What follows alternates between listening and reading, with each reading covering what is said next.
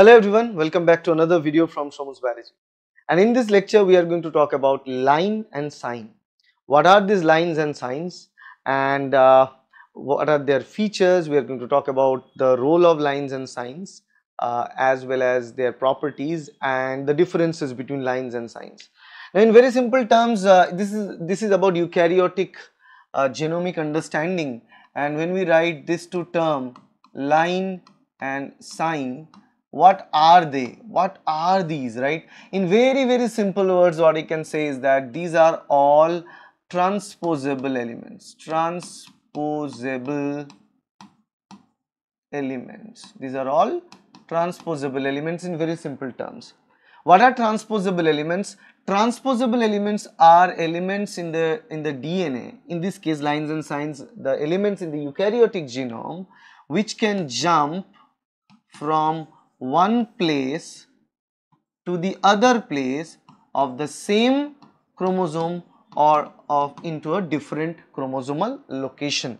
So basically these are also known as jumping genes, where the part of this DNA element basically stretch of nucleotide sequences, so stretch of some base pairs of the nucleotide DNA, and those base pairs of the DNA can move from one location of the genome to the other location of the same DNA chromosome, or from one location of the chromosome to a different chromosome altogether, but that is the jumping capabilities, that is the transposable capabilities.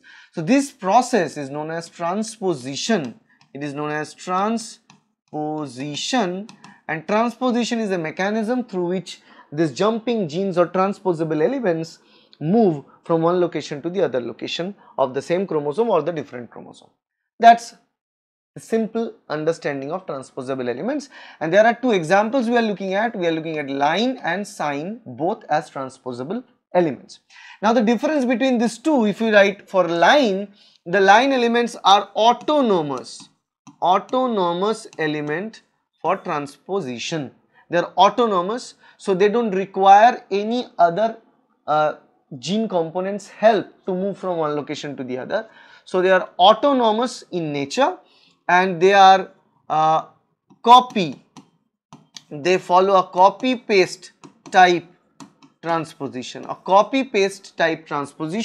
involving retrotransposons using reverse transcriptase enzyme. Now why do they need reverse transcriptase enzyme? Because we have the DNA, right? So we have the DNA. From DNA first they will make mRNA, and using this mRNA we are making copy of the complementary DNA, right? And this complementary DNA is then used for the purpose of transposition. Okay, that is why we require a conversion of complementary DNA from RNA. For this purpose we need reverse transcriptase enzyme. For this particular purpose we need reverse transcriptase enzyme converting mRNA into complementary DNA. So these lines are autonomous transposable elements in eukaryotic genome. Why they are autonomous? Because they carry enzyme coding regions. What are the enzymes that they require? They require reverse transcriptase as an enzyme. They also require endonuclease.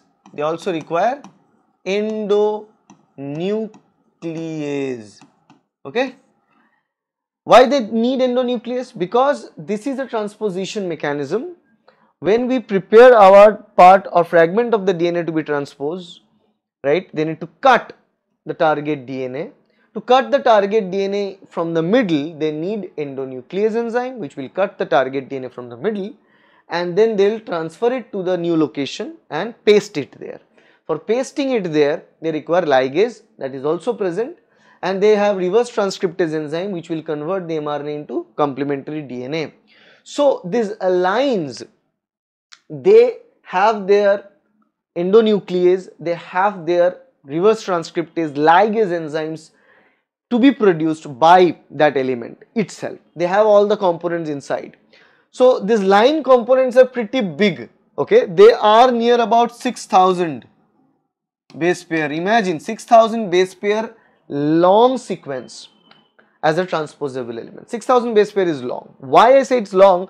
Because SINEs on the other hand, the full form is short interspersed nuclear element. Lines full form long interspersed nuclear element. SINE short interspersed nuclear element. Why it is? By definition short. Short means how much? It is 100 to 200, 100 to 300 base pair, let's say 100 to 300 base pair sequence. So 100 to 300 base pair is the length for the short interspersed nuclear element, but for line is 6,000 base pair length of the long interspersed nuclear element. Now SINEs are also transposable elements. They can also do the jumping part, but they are non-autonomous. SINEs require the help of line sequence for the purpose of transposition.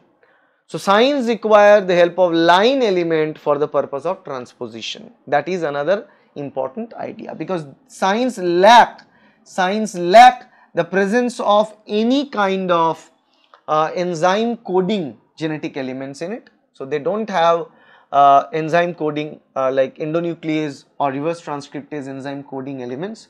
They lack that, right? And with the help of line only, they can transpose the transposition is possible from one location to the other. That is the role of short interspersed nuclear elements. Now these elements, both of these elements are present in the they are present in the non-coding region, of the eukaryotic genome, right? They are not coding any protein. Lines still they code for proteins like the enzymes like reverse transcriptase enzyme, endonuclease enzyme, but SINEs they don't code for any of them, okay? And one more thing I can tell you is that once they are part of the eukaryotic genome, and what is the percentage that they have in their eukaryotic genome, their fair share of the percentage. Lines approximately 17% of the eukaryotic genome is contributed by this line, and 11% is from SINE, short interspersed nuclear element, 11% line, long interspersed nuclear element, that is 17%. Together they contribute 28% of the eukaryotic genome. 28% of the eukaryotic genome. Just imagine. And we always say that there are elements out there. So the whole human genome, 17% of the whole human genome is built by lines, and 11% of the whole human genome is built by the SINEs, okay? So we always imagine this idea like the genome should carry information to make RNA. From the RNA we can make proteins. So we always think from the perspective of production of proteins, because entirely the protein that is produced are going to be utilized by the organism for their regular functionality.